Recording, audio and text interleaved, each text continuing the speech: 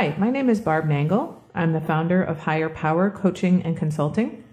I want to welcome you to my podcast, Fragmented to Whole, Life Lessons from 12-Step Recovery. This is episode 40. Feeling trapped? There is a way out. Feeling trapped is something that I've experienced, so I know what it's like for those of you who are feeling trapped right now or have felt that way in the past. Now I live happy, joyous, and free most of the time. If you had ever told me back then that I'd be living with a sense of freedom for years on end, I never would have believed you. Feeling trapped is one of the things that got me into recovery, as a matter of fact. So whether you feel trapped in your life, in a relationship, in an employment situation, in your home, whatever it is that makes you feel trapped, there is a way out. You can get out of this. I am living proof. One of the times I remember feeling trapped was when I was living with my then boyfriend. We had moved in together and rented a home that was large enough for his 3 almost grown children to each have their own room. Before we moved in together, his apartment didn't have enough space for all of his kids to have their own room.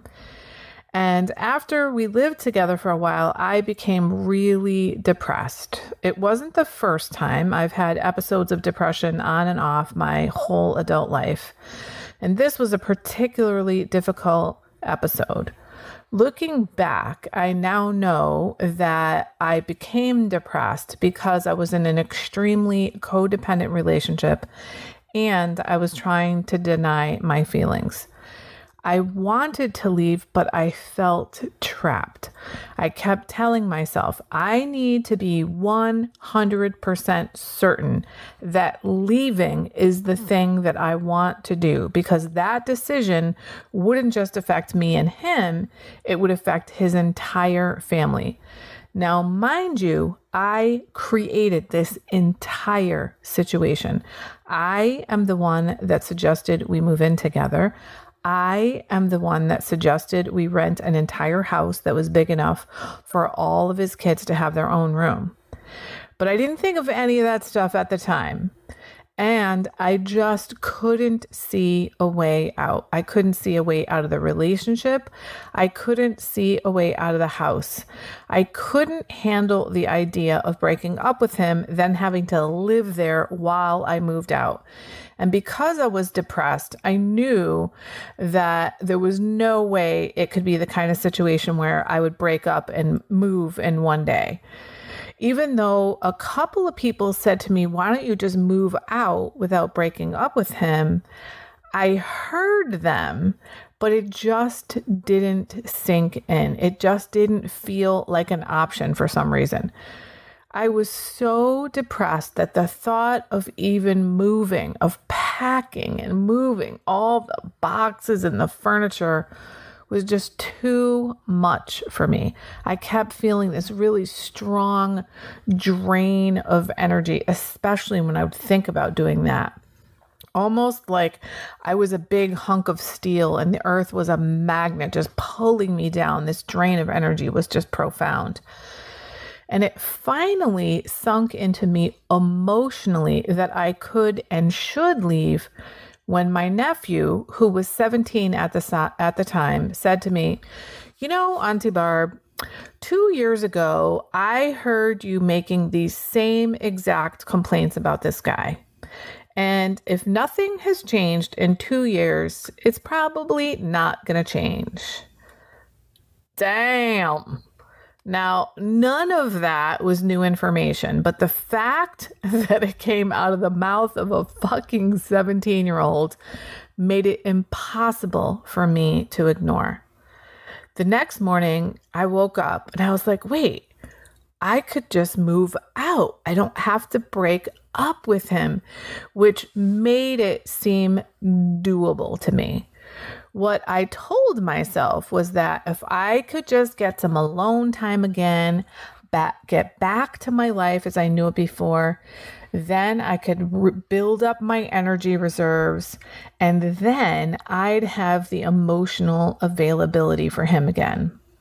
What actually happened was that once I moved out and I was on my own again, the contrast between what my life was like on my own compared to what it was like when I went back to visit him after we separated was so stark, because it was so awful to be there, that I just couldn't do it. I couldn't stay in a relationship with him, and I broke up with him.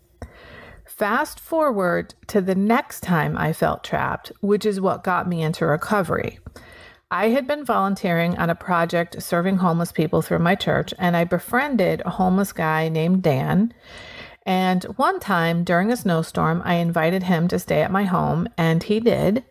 And he stayed another time a little way later, and another time. And 4 months later, he was practically living at my home. And I felt absolutely trapped. I felt trapped in my own home.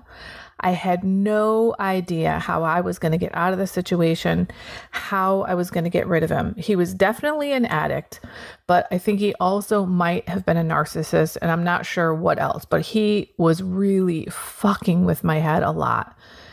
And I did eventually get out of that situation and the other situations in which I felt trapped. And it was not because someone waved a magic wand, or because someone else came and rescued me, or those people just sort of flipped a switch and turned into the kind of people I wanted them to be. It was because I took action. In both of these cases I've just described, I finally took action instead of spending all of my time in my head trying to think my way out of things, trying to reason things out like, well, if I do this, then he'll do that. Or if I say this, then maybe he'll whatever. It wasn't until I took action that I was able to get out of feeling trapped. And notice that I said feeling trapped, not being trapped. Because even though I felt like I was trapped, I was not. It was just my perception. It was just my thinking that I was trapped that caused me to feel trapped. It was my thinking that there was no way out that caused me to feel like there was no way out, that caused me to feel trapped. I was not, in fact, trapped, except for in my mind. So I am here to tell you that even though you may feel trapped in your life, whether it's in a relationship, in a family, in a home, in an employment situation, there is hope. You can get out of it. You are not, in fact, trapped, but you're not going to reason your way out of it. You've got to come out of your head and do something. You must act. You have to take action. If you are waiting for someone to come along and do that for you, it's not going to happen. If you're someone who thinks and thinks and thinks and thinks and thinks and thinks and thinks, take a look at where that's gotten you. It's gotten you where you're feeling trapped in your circumstances, and you need help getting out of those negative thought loops. If you want to hear about how to get out of them, consider going back and listening to episode 4, Overcoming Negative Thought Loops, because I spent much of my life before recovery in negative thought loops. All the therapy and all the self-help book reading I did not help me with that. It's something I did for decades. I would think through like every conceivable scenario, and I'd say, okay, well, he's going to say this, and then I'm going to say that, and then he's going to do this, and then I'm going to do that. And I would get all activated and upset and triggered and in anxiety and unable to move. And not one of those fucking scenarios that I envisioned has ever happened in my life. Not one of them. And none of that thinking over and over and over again has in any way helped to change my life. It was a complete waste of time and a waste of energy. And now that I'm past it, I can also say for certain that it actually made things worse rather than better. I am here to tell you that if you want the kind of life where you are happy, joyous, and free, which is the kind of life I have most of the time, you have got to take some kind of action. And this is why such slogans as do the next right thing and one day at a time are so important. We can't focus on an entire situation at once if we ever want to get anything done. Doing so absolutely paralyzed me. It made me unable to act and likely contributed to my depression. I was talking with a fellow in recovery the other day who feels trapped. She started thinking about 15 steps down the road, like what happens if blah, blah, blah, blah, blah. And I said, no. We're not thinking 15 steps down the road. That's what paralyzes you. We're thinking about just one step, the next one. We take one step at a time, and sometimes it's just one moment at a time. When you have a really complex problem, the way you solve it is by breaking it down into pieces so you can tackle them one at a time so that it's doable. You may have heard the saying, how do you eat an elephant? You eat it one bite at a time. You wouldn't try to stuff the whole thing in your mouth at once because it's so big. So when you have an elephant-sized problem, you tackle it one bite at a time. You do one thing at a time. And notice that I said do. You do one thing at a time. You don't think, you do. You act. You take action. So, what is one action that you could do right now that would get you out of your head and taking action on the world? Because you simply thinking over and over and over again about your problem is part of the problem. It's keeping you stuck and possibly keeping you blaming other people for your situation, which means you feel like you are a victim of the circumstances and that you have no part to play. Well, my friends, you do have a part to play. I had victim mentality, and there's another episode also called Overcoming Victim Mentality that I can help you with that too. Your thinking is not helping you, just as my thinking was not helping me. You have to act. It could be simply picking up the phone and asking someone something or Googling something.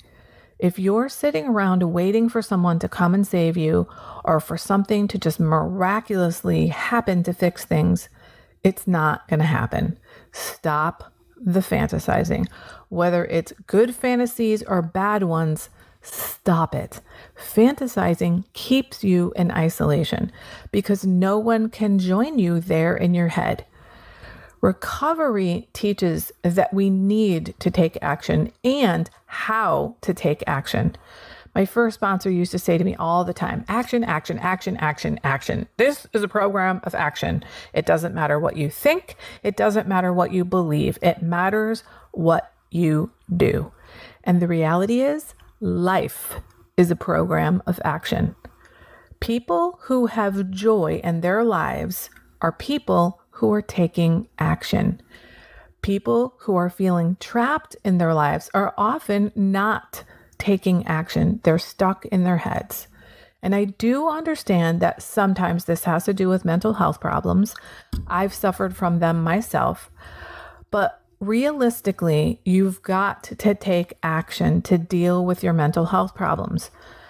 You might need to see a professional. You probably need to be in therapy. You might need to be medicated, at least temporarily. You might need to go to group therapy. If you're in recovery, you know that coming out of isolation is a huge part of recovery because you cannot heal alone. 12-step programs are we programs. We recover together. We're compulsive, obsessive, and addictive in isolation. So take some kind of action right now before you turn the podcast off. Call someone, text someone, Google to find the help that you need, and do the next right thing for yourself, because no one is going to rescue you. You can do one tiny little thing, then another tiny little thing, and another, and the next thing you know, you will have eaten an entire elephant. If you're feeling trapped, I get it. I've been there. I am living proof that it's possible to get out of that. It's possible to go from feeling trapped to freedom. So go now and do the next right thing. That's it for today. If you like what you've heard here, then you just might be interested in private coaching with me. If that sounds like you, head on over to my website, which is higherpowercoachingandconsulting.com, and click on the contact menu. I'd be happy to schedule a consultation with you to help you make lasting changes in your life, like I've made deep, lasting changes in my life. My ideal client is someone who is ripe for change, but I'll coach anyone who wants to be happy, joyous, and free. So if that's you, shoot me an email. I'd love to hear from you. Thanks for listening. Be sure to like and subscribe so you can be sure to get future episodes of my podcast. Thanks again.